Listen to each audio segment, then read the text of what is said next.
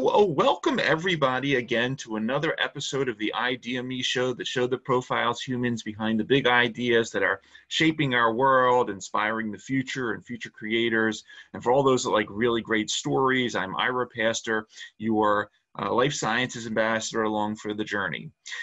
So as a bit of introduction, a generic drug is a pharmaceutical drug that ultimately contains the same chemical substance as a drug that was originally protected by a chemical patent and typically allowed for sale after the patents on the original drugs expire.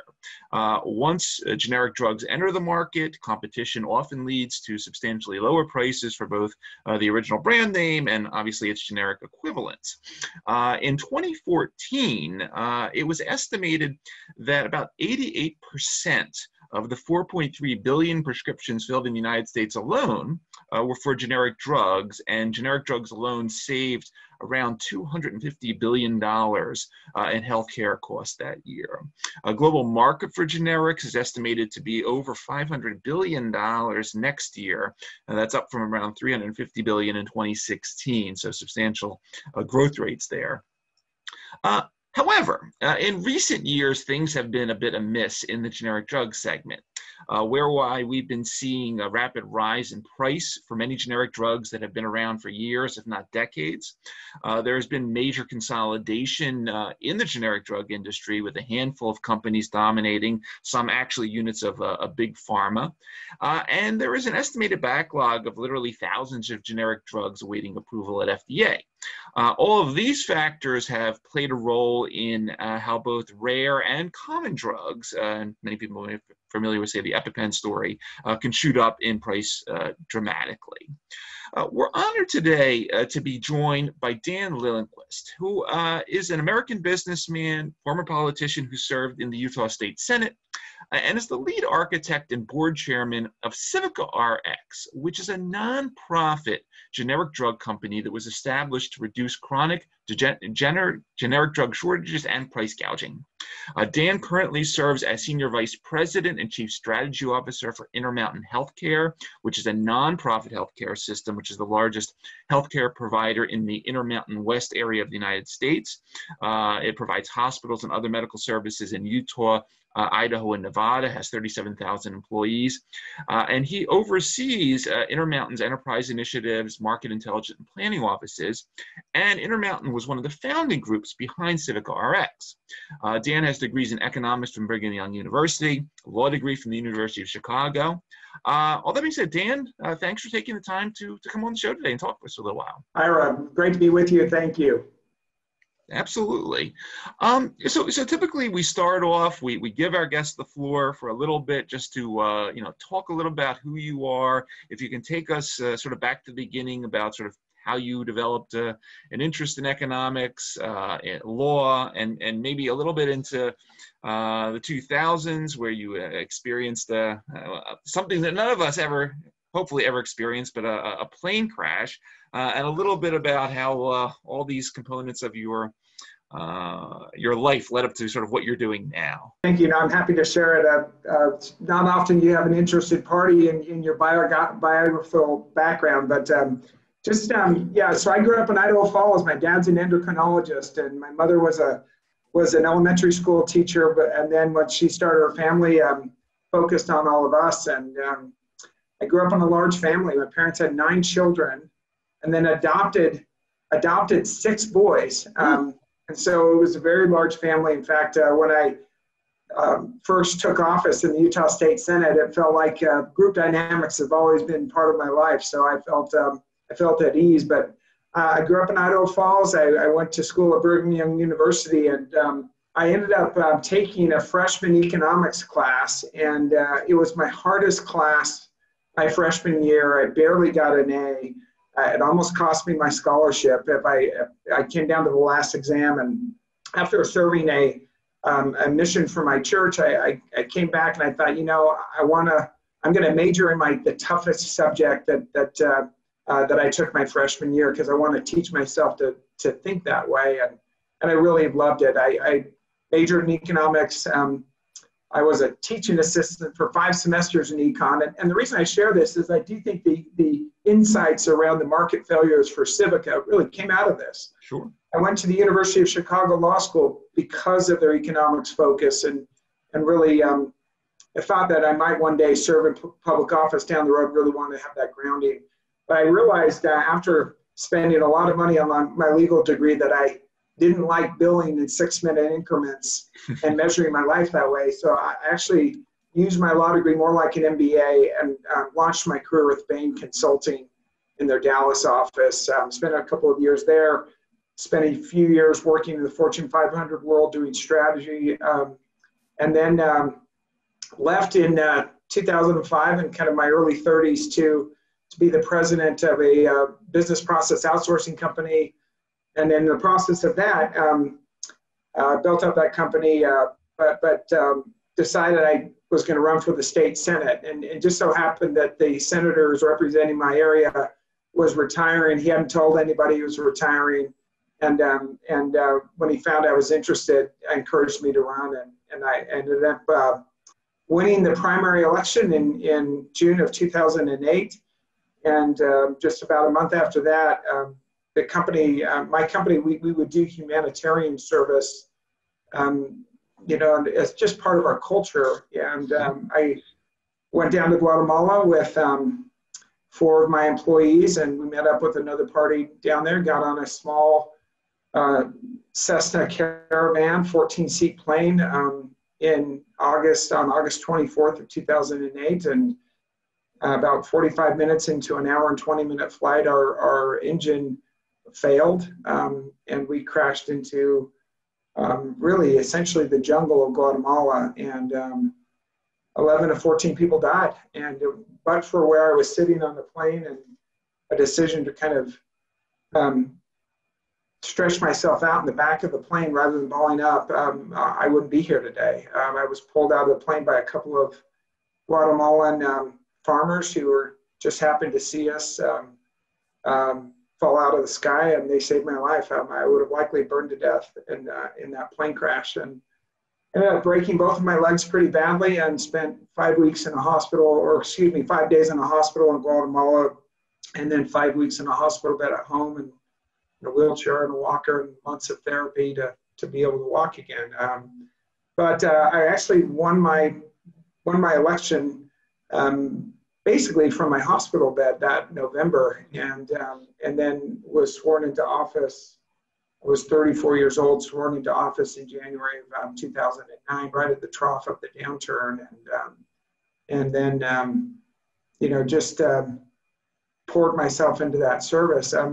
One of the toughest parts about that for me, and I still get a little bit emotional about it, is all 4 of my employees died in that plane, and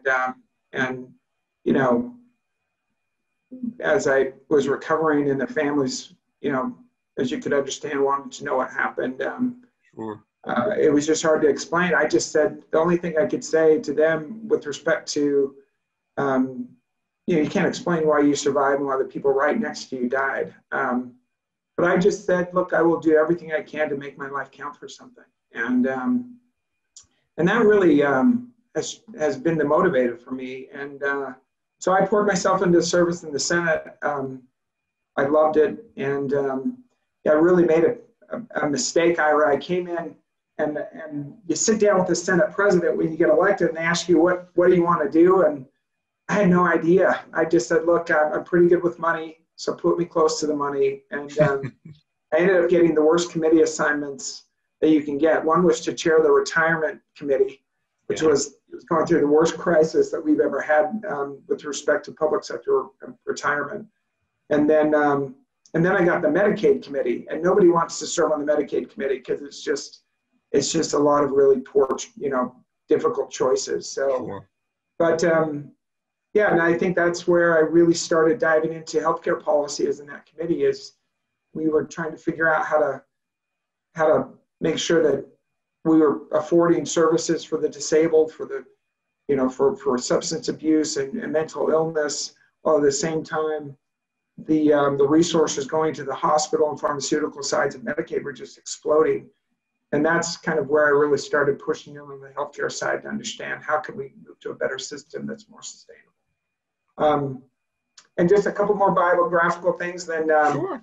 I ran for the U.S. Senate in 2012 and absolutely got destroyed by Orrin Hatch in our primary. But you know, I felt like I had accomplished with Medicaid reform and a public sector pension reform what I came to do in the Utah Senate. And I'm very glad I lost that race. I don't think the insights that I had for Civica would have come had I not actually been through that experience. And but shortly after, I had a former Bain colleague of mine. He was working at Intermountain Healthcare. He said, you know, you really should come work at Intermountain. At this point, I had sold my interest in my business and really was not in a hurry to go find a job. I wanted to really think about what I wanted to do, and he came at the right time and said, hey, why don't you come work here?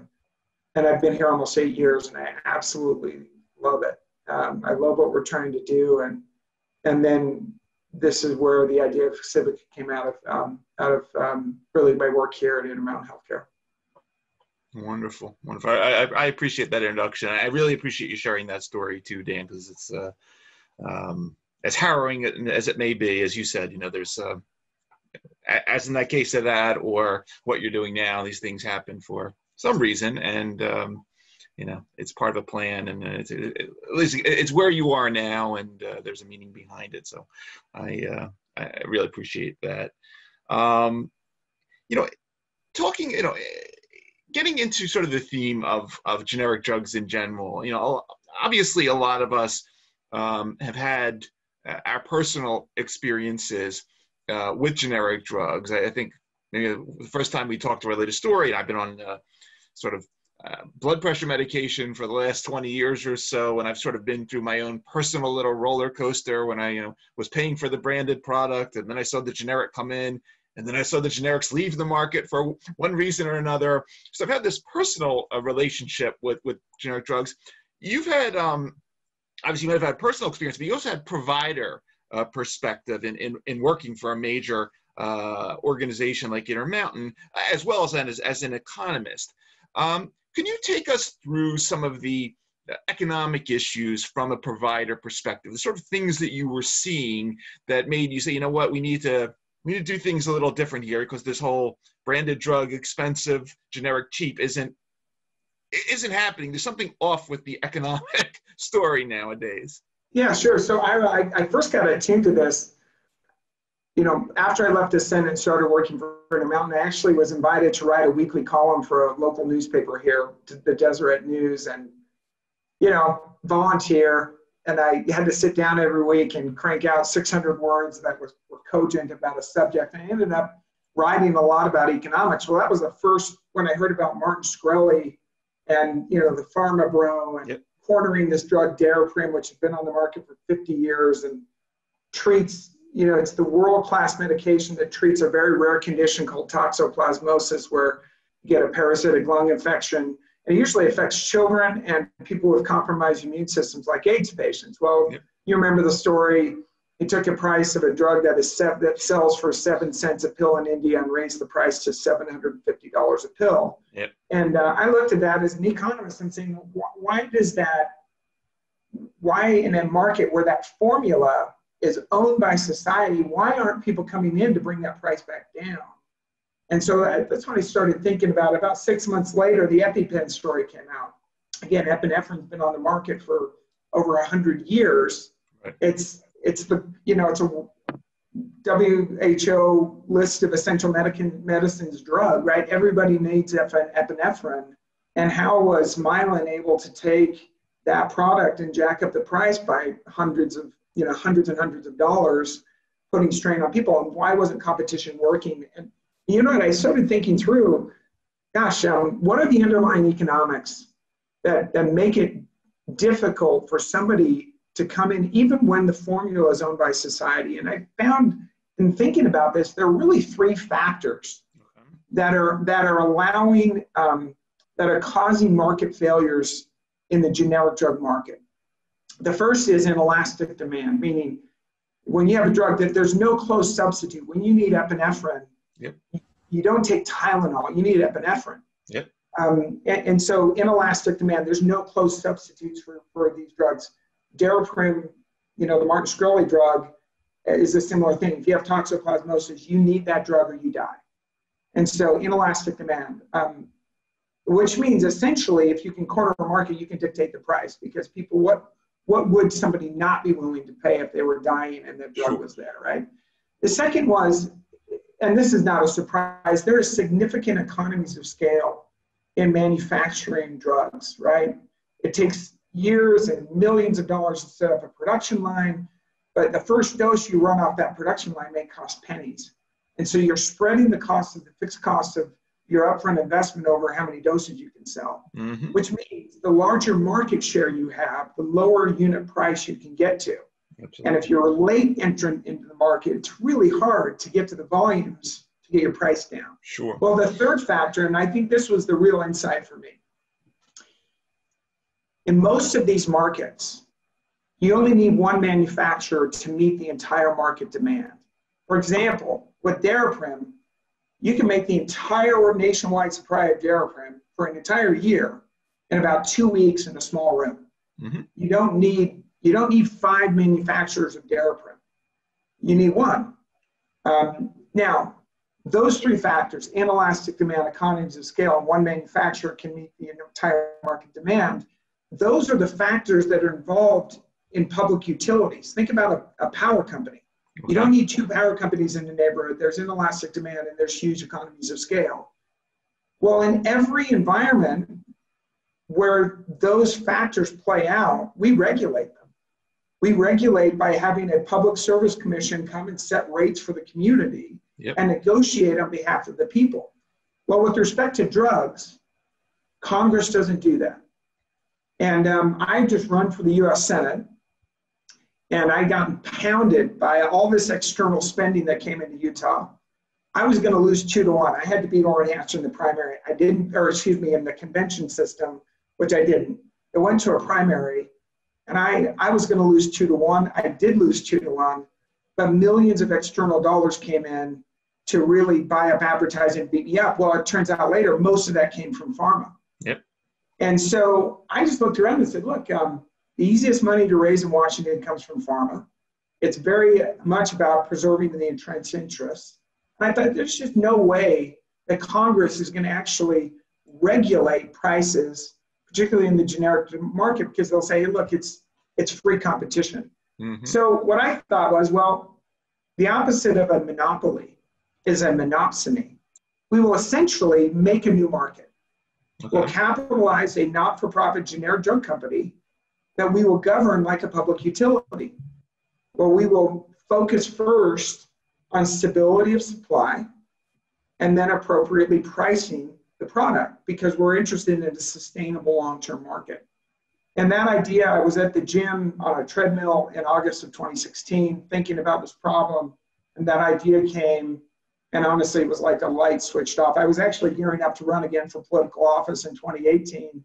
But the moment that idea came, I thought, okay, that's what I want to go try to do. And went home and I told my wife, Brooke, about it. And she said, that's the best idea I've ever heard. And, as we talked about other health systems, started pulling this together, it's been a powerful idea. We've done this through a free market approach. We didn't need any government regulation. We just chose to create a new market. And currently Civica, when we did the business modeling, we launched it in 2018. Yep. It's about a couple of years later after that idea. And now 2 years into this endeavor, we have 1/3 of the US hospitals involved and growing. And we thought it would take us 5 years to get 5 drugs.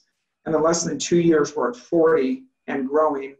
And on each of the drugs, we are starting to stabilize these markets and actually bringing a fair price to the market. So anyway, that's what we've done. Outstanding. And yeah, I was just going to go into that because obviously, you were founded in 2018. You've brought in, I think it was 45 health systems representing 1,200 hospitals. Talk a little bit just for a minute, like what was it was a very short amount of time, and it seems that I don't know typically how long it takes to create a monopsony, but are these health systems all over the country? Are they geographically more out west? And what has been what was that process like? Because I can just think of all the big pharma companies that have sort of they managed healthcare teams that are going out to try to convince these healthcare groups to do one thing or another. Talk about what was like putting together this, I'll say, assembling a monopsony. Well, I want to be clear. This is this is not technically a monopsony. Sure, those are actually yeah. I mean, it really is it's a purchasing co-op around right. a not-for-profit model. Right. Now, how did we get people on board? Well, it was I think this is, to me, the most important portion of the model. Okay. The reason why these things fail is when a health system or somebody, any business, has a good idea, they're immediately trying to say, how do we monetize it? How do we monetize this? How do we make money? And our feeling was, no, this is a core component of the healthcare we deliver at Intermountain Healthcare. I want to stabilize, because our core business is caring for patients. Our core business is not making drugs. But if that market doesn't work for us, it's going to hurt patients. So the real key to Civica's success is we just basically said, we are going to start a democratized public utility. We're going to organize as a non-stock, non-profit corporation, meaning it's owned by nobody. Nobody owns Civica. Okay. In fact, it's governed by health systems, but I also thought I want philanthropies involved in the governance. Because if we're successful in creating a new market, I don't want the temptation down the road, well, let's just convert it to a for-profit. Right. So from the very beginning, we said nobody's going to own Civica. This is a democratized public utility that is meant to benefit the shareholders of society. And that, as a guiding initial principle, was powerful. Because what we said to health systems was, this is a problem you're dealing with, we're dealing with it, everybody's dealing with it. We were dealing with around 200 to 300 shortages on essential medications every day. Mm. And so the market had just failed.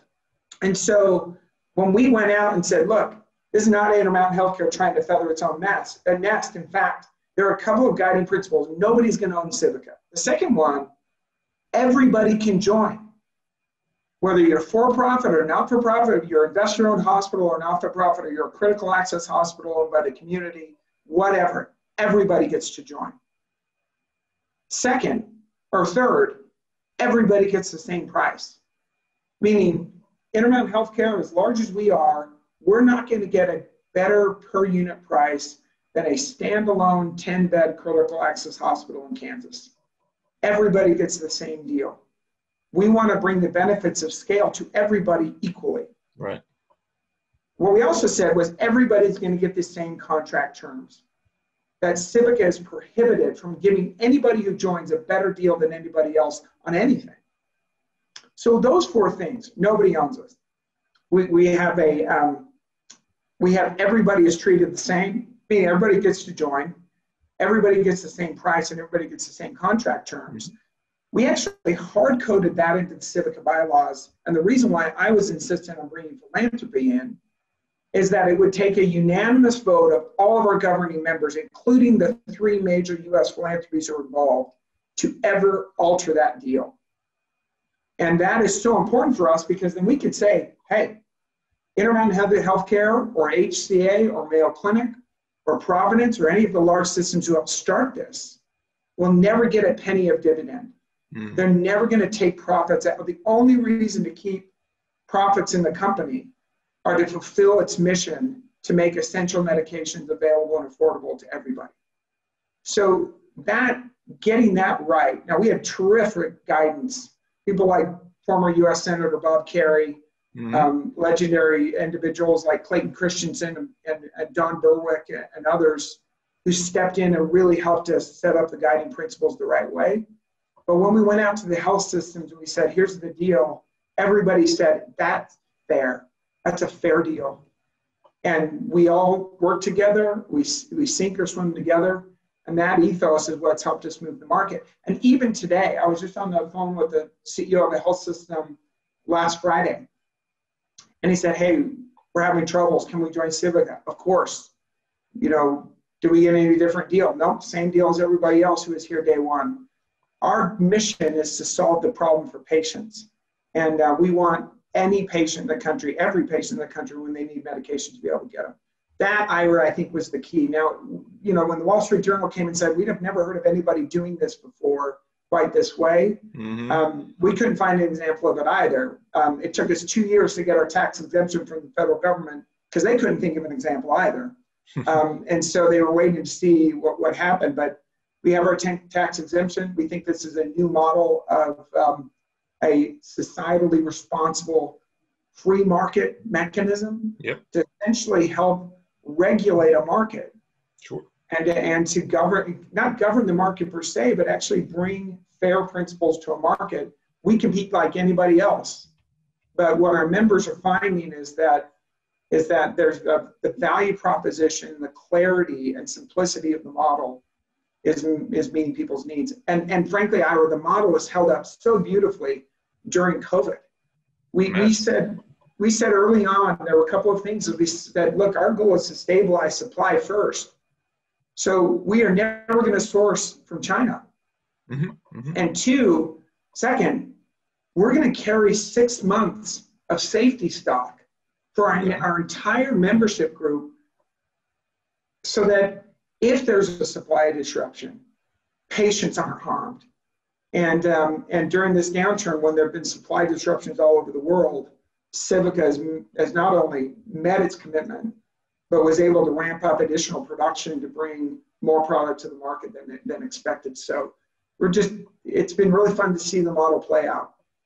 I bet. It's very impressive. And, I was looking at, before how, you originally had 14 drugs slated for 2019. You actually hit 18, 28 SKUs.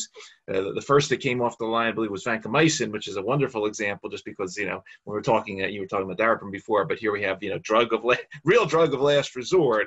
And that was sort of the flagship, which was awesome. You're predicting around 100 new medicines in the next 5 years. And it also talks about developing ANDAs, building your own manufacturing capability.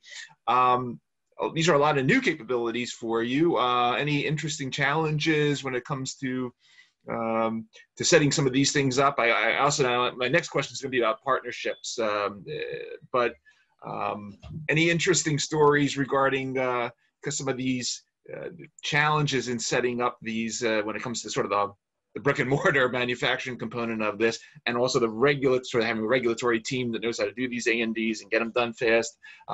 Any interesting things there? A couple of stories that you might be interested in. One, almost immediately after we announced Civica in September of 2018, I think it was within a week, Martin Van Trieste, who is the Civica CEO, who frankly, I attribute much of the success, in fact, if not the vast majority of the success of Civica, to Martin and the incredible team that he has built.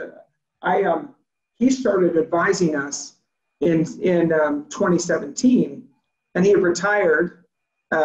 He had retired from Amgen, where he served as the chief quality officer, and really has been a legend in drug manufacturing for many, many years. But he was retired, and I persuaded him to kind of come and help advise us. And as we were getting ready to form the company and start for a search for a CEO, I approached Martin and just said, Martin, look, there's one person that everybody is going to agree that needs to run this company as the first CEO. And he's like, well, who's that? And I said, well, it's you. he said, Dan, I'm retired. And I said, Martin, I know you're retired, and but you're the right guy. And I said, what do you think about it? So he spent the weekend. He called me, I believe it was on a Monday, and he said, okay, I'll do it under with 3 conditions.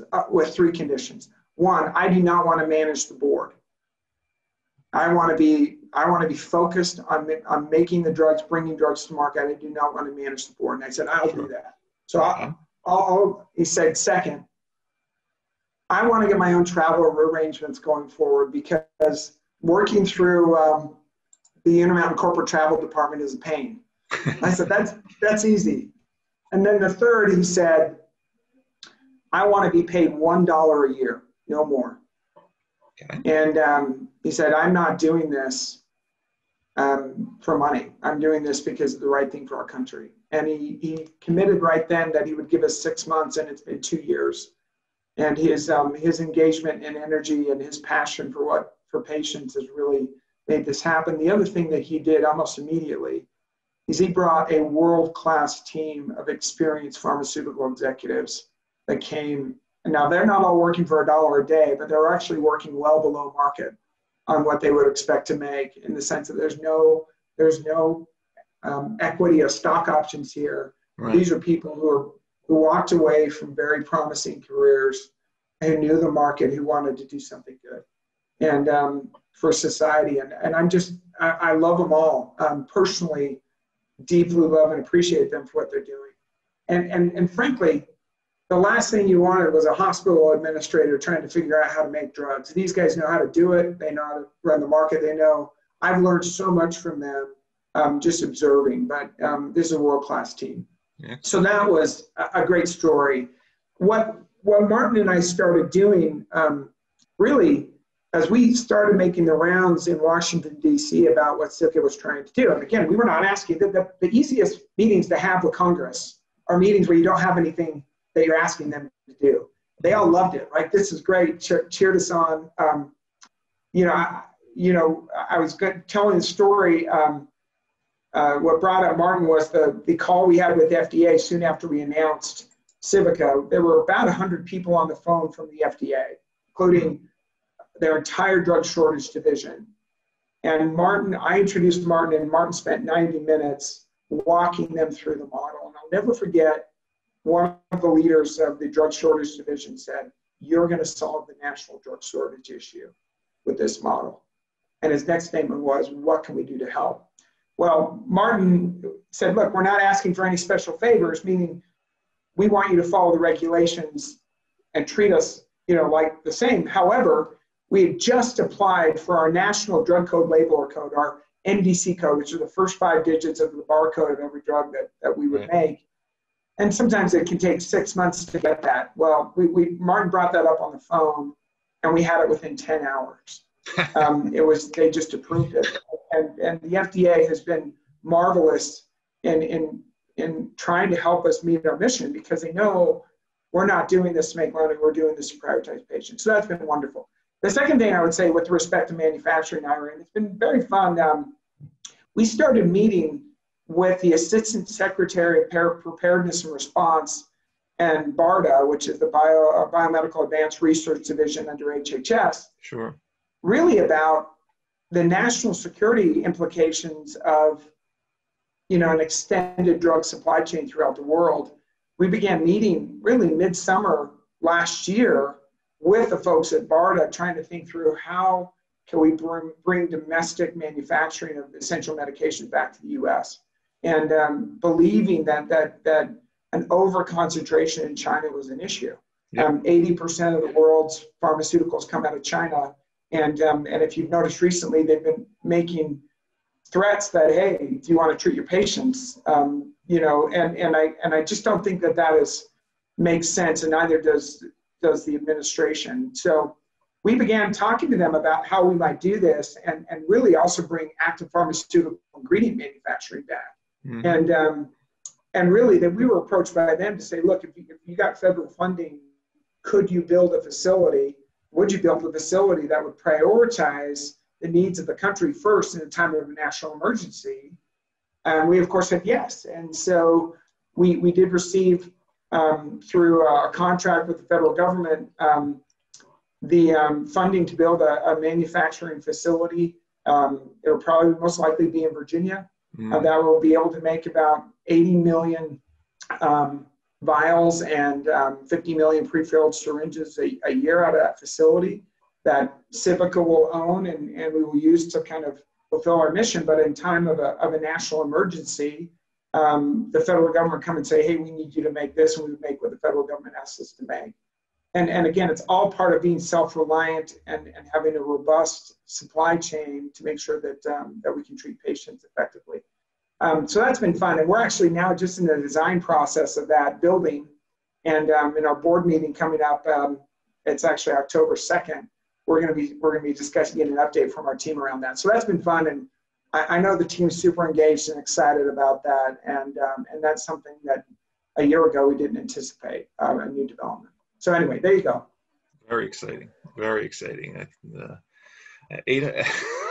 I mean, it's in the amount of time you've been doing this to see all this coming together, and now, of course, with everything that's been going on, a la COVID and drug shortages, to have U.S.-based production for something of that scale that also has this dual use is, it must feel great. Really, very impressive.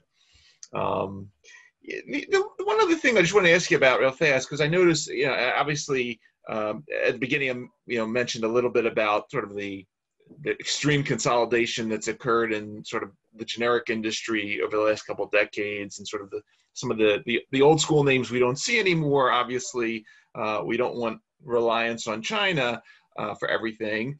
I noticed you've been doing some interesting partnerships as well, not just with some producers here, but also some interesting sort of upcoming generic companies in places like Denmark, the Hikma company in Jordan, which has been growing substantially and becoming a big name on the sort of the emerging market generic scene. Any interesting components of sort of the partnership model, whether it's existing companies or some of these emerging generic companies that you might want to mention? Yeah, I would think, now we're 2 years into it, we think back and think, oh gosh, we were just brilliant when we set up this business, but we did not anticipate how receptive the existing manufacturers would be to Civica's model. And let me tell you what they were struggling with. So when you have a shortage medication, let's use vancomycin. Vancomycin was our first drug on the market. I actually have the empty vial from the first ever Civica dose of vancomycin that was ever delivered to a patient. Excellent. At Intermountain's Riverton Hospital in September of last year. And that patient recovered and went home. And I love it. But that is it's like the howitzer of intravenous antibiotics. And if you don't have it, people will die. And so, vancomycin was on shortage for a long period of time. It was on and off shortage. And what happens is when the market starts to fail, the purchasers change their behavior.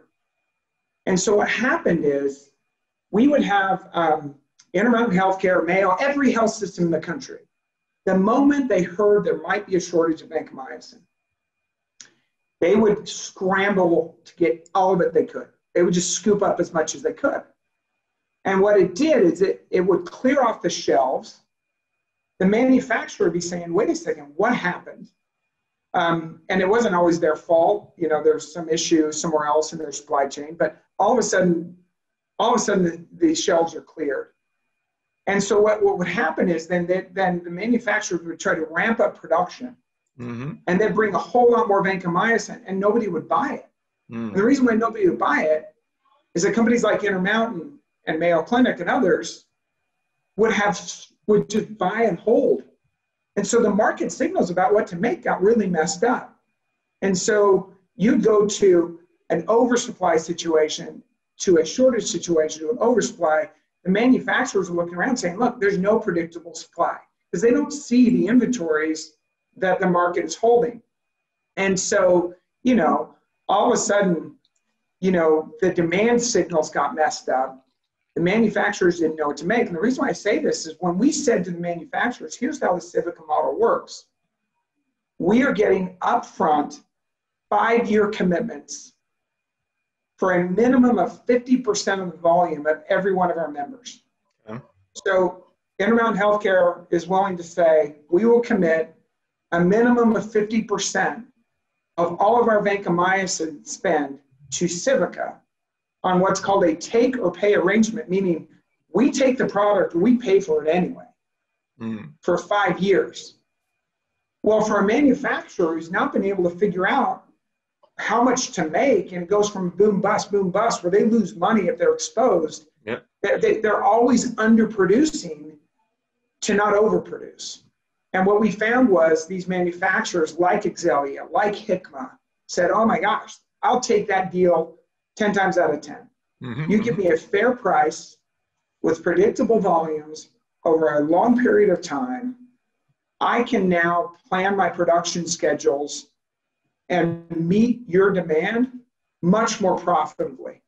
So we were able to do that and get lower prices on these drugs because we brought a predictable market to these guys. And so when I say we made a new market, Civica, all of these drugs have Civica labels, but we are essentially writing their FDA license, and they become essentially a subcontractor for Civica and for our members. And that's how we've been able to move so quickly. We did not think that that would be an option, but the market was so distorted on the other side that manufacturer after manufacturer has come and said, I love that model because we'll be fair. We want them to make a profit. We just want them to make a reasonable profit. And we want to make sure that that profit keeps them healthy and sustaining their production without gouging people. But we want them to stay in business. The other thing is Civica is not asking our members to commit 100% of the volume with us. The last thing we want to do is drive existing manufacturers out of the market. Right. Because then we would be creating the problem we're trying to solve. So it's been a really fun thing to see the market respond to a new, more predictable, fairer model. Now, Civica will also develop our own drugs. And we are in the process of doing that. And it'll be our own FDA licenses that we manufacture with our new facility we're building.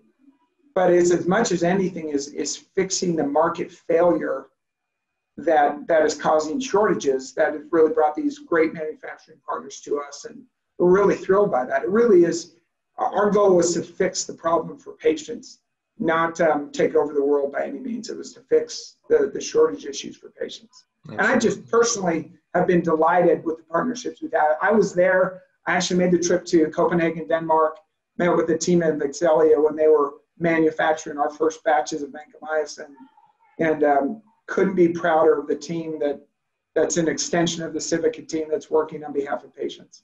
Outstanding. Outstanding.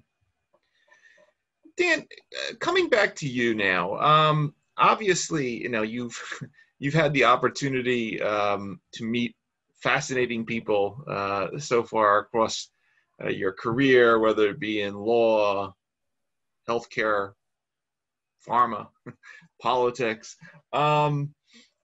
Anyone, it have to be one, a handful of people that you may want to shout out to, mention that have really served as important inspiration, influencer, mentor to you, that, you know, if it wasn't for them, Dan Liljenquist would be off doing something totally different at this point in time. Anyone you want to mention at this point in time? You know, Ira, there's one for sure that comes to mind, and I have a lot of them. Look, obviously, I've talked about Martin. I've talked about other folks that, you know, Don Berwick and, you know, Tom Daschle and others who've come and helped us. And I love and admire them all deeply. But maybe the person who's had the most profound influence on my business thinking was Professor Clayton Christensen at the Harvard Business School. Okay. And Clay he was on the Intermountain board. Clay passed away last year, and, you know, love him dearly. Actually, I can't overstate the influence he's had on my life. I met him for the first time as a law student. He came to the University of Chicago and met with a small group of law students and talked about his theory of disruptive innovation. And I had read all of his work, and I followed him and really believed that the way he thought about the world really made sense. When I ran and lost for the race for the U.S. Senate, I picked up his book, How Will You Measure Your Life? Which was not a business book, but a book about life. And I listened to that audiobook twice, which I don't usually listen to, but twice in a row. And I spent 6 months thinking about, as I was considering what to do, thinking about how I wanted to measure my life in light of all I've been through and the plane crash, et cetera.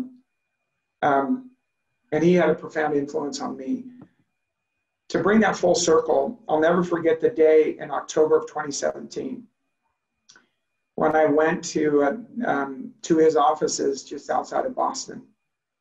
And I sat down with him for the first time, the first conversation I had with him, outside of group conversations. I mean, I don't think he even knew me, but I knew him, and I sat down with him and I said, Clay, here's what I'm working on. I told him the idea of Civica. And Clay was a very tall man. He was 6'8". And he had a stroke and struggled with cancer and had diabetes. And I remember sitting across the table from him, and he stood up and he said, Dan, do you mind if I stand up? And he stood up and he used his cane. He took a couple of steps, and I could see his mind just working. And then he leaned over, and he was a man of great faith. And he said, God bless you. I will do anything I can do to help you. And he also shared with me, he said, I have prayed my entire life that my writings would inspire an idea just like Civica. Mm-hmm. And for me, from a guy who I considered a mentor just through his writings, that was one of the highlights of my life. Because to hear from somebody I loved and admired from a distance, and he became a tremendous advocate for Civica as long as his health stood up. And I wish you could see it. I have faith that he can see it, but I wish I could thank him again for all he did to help us set this up. And I love the man dearly. And, and I think about, all of us get a short time in this life, right? I think everybody's life seems short in retrospect, even if they live to be 100, right? But I admire how he lived his, and with the humility he lived it with. And so he's had a profound influence on me. And I still get emotional when I think about him. And I wrote all of those moments down in my journals, and I reflect on those conversations. And there's probably another dozen people I could have a similar story, but that's the one that comes to mind. I appreciate you sharing that. Very, very inspirational and touching. And Dan, it's really a wonderful story overall, and I'm wishing you the best moving, I said, forward to the next 100 SKUs coming off the line, and a prosperous future for this model. For everybody that's going to be watching this episode on the ideaXme YouTube channel or listening on the various podcast networks, you've been listening to Dan Liljenquist, Board Chair of Civica RX, Senior Vice President and Chief Strategy Officer of Intermountain Healthcare. Dan, thanks for taking the time out of your schedule to come talk and share this story with us. Thank you for everything you're doing to move this part of the human story forward, as we say, and protect the not just the healthcare containment side of the equation, but human well-being in the process. And it's really been a wonderful time with you. And once again, just thank you for taking the time to share everything with us. Really, really extraordinary. Hey, Ira, well, it's been a great pleasure. Thank you so much, and good to be with you.